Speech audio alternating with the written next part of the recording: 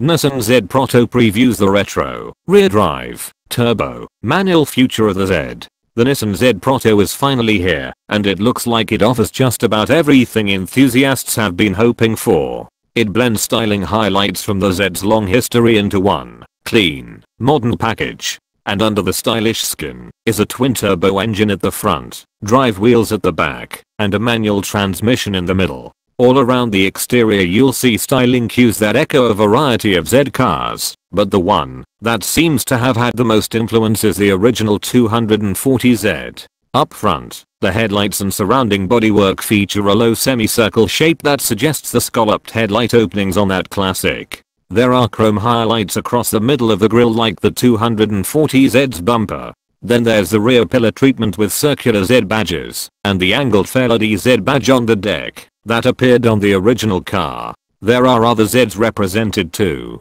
The bulge in the hood has been a long-standing Z trait. The rear taillights are directly inspired by the 90s 300ZX. The rectangular grille and vertical character lines on the front fascia are reminiscent of the 350Z. And the taut lines and muscular rear fenders are very much like the current 370Z. Speaking of the current Z, the Proto is only a couple tenths of an inch off the Z in width and height, but it's 5 inches longer. The interior continues a retro mashup theme, but with a dash of modernity. The dashboard remains driver focused, with the center stack canted toward the driver. The Z's traditional triple auxiliary gauges remain on the top of the dash, also angled toward the driver. The doors show some current Z cues with the rounded door handles and air vents directly ahead of them. But unlike the outdated 370Z, there's a large infotainment display in the center stack, and the instrument panel uses a 12.3-inch screen. Mechanically, Nissan is staying pretty tight-lipped about the Z Proto.